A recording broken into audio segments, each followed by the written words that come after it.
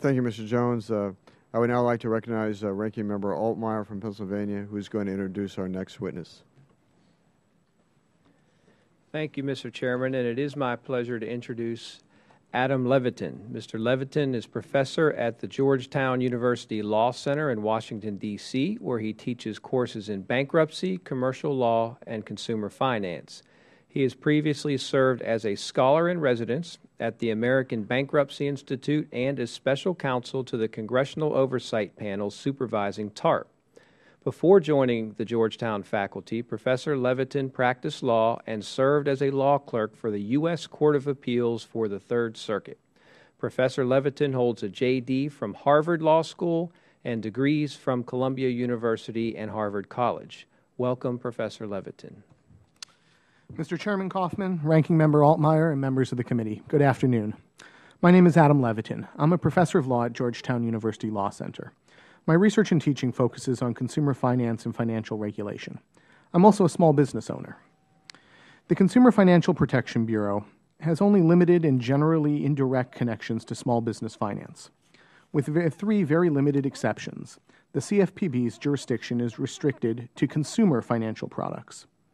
While many small businesses use consumer financial products, like personal credit cards and home equity lines of credit, for business transactions, small business owners need, deserve, and want the same protections on their financial products, whether they are using them for personal or business use. Thus, the National Small Business Association has advocated for extending Truth in Lending Act protections to small business credit cards.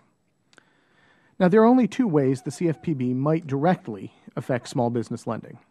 First, the Dodd-Frank Act requires the CFPB to collect data on small business lending under the Equal Credit Opportunity Act. This is to ensure against discriminatory lending in the small business space.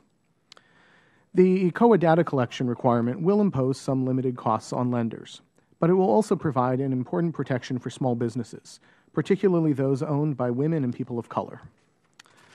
More generally, though, the CFPB has regulatory authority over almost all consumer financial service providers, large and small.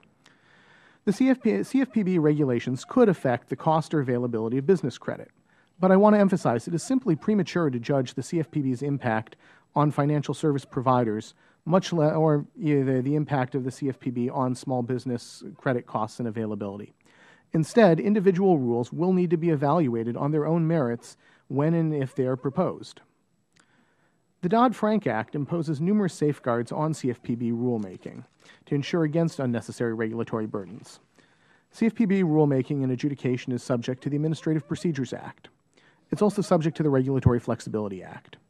The CFPB is one of only three agencies required to have regulatory flexibility review panels under the Small Business Regulatory Enforcement Fairness Act. The CFPB is also required to consult with prudential regulators on its rulemakings and to reevaluate those rulemakings within 5 years.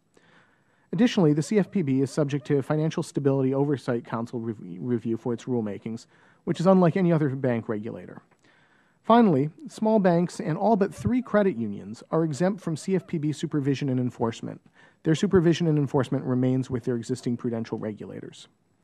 Now, I want to emphasize that this is a battery of safeguards that does not apply to any other bank regulator. It's also important to note that the CFPB is likely to help small businesses. The CFPB can help improve competition in the small business lending by ensuring that consumer financial products, which are used by small businesses, are fair and transparently priced. Small businesses want to use fair and transparent products. Second, the CFPB can help small businesses by helping small business customers. When consumers feel confident that they won't get caught by financial product tricks and traps, they're going to have greater willingness to make purchases, including from small businesses. And the CFPB can help protect against consumer asset bubbles and thus smooth the volatility of consumer spending. That means a more stable business environment, which benefits small businesses. In short, the CFPB has limited jurisdiction over small businesses.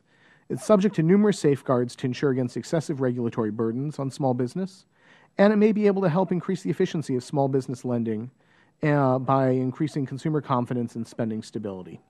Thank you very much.